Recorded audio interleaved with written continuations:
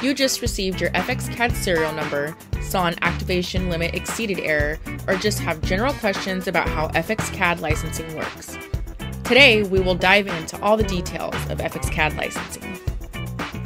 You will receive your serial number from our activations team within 3 business days of your FX CAD purchase. Excited to start and don't want to wait? No worries. We offer a free 30-day trial that only requires you to have an Autodesk account. Once you have your serial number, make sure you have your appropriate version of FX CAD installed.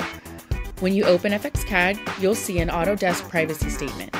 If you choose to agree, you'll then see the product license activation screen. To begin the activation process, select Activate, then enter your serial number and product key. Select Next, and that's it! Woohoo! You just activated and now are ready to start designing in FX CAD. Are you receiving an activation limit exceeded error? Do you have an older version of FX CAD and have a new computer, had a change in staff, or simply need to activate a second machine for yourself? Please reach out to our technical support team with a brief description of the situation, and we will be happy to help and add an additional seat to your serial number at no additional charge. Please note that Autodesk allows clients to have up to 2 machines belonging to the same user registered to the same serial number. These machines may not be used at the same time.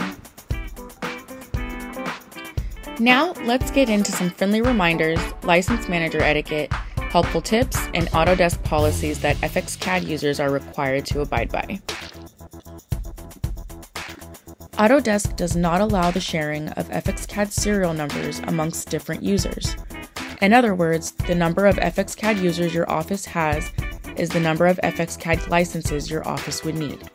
As mentioned earlier, Autodesk permits users to install and activate with the same serial number on up to 2 computers, a desktop and a laptop, for example.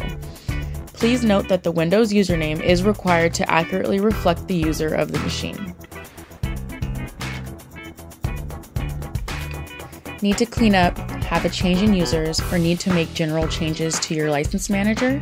Please reach out to our technical support team and we will be happy to help. Autodesk requires the license manager to reflect each FX CAD user and their machine, so we always recommend keeping a spreadsheet or list of your FX CAD users, their machine names, and assigned serial numbers outside of the license manager to ensure accuracy, as the license manager is not automated and is updated by our activations team as needed. We've just thrown a lot of information at you, so don't forget that our team is always happy to help clarify any questions or policies.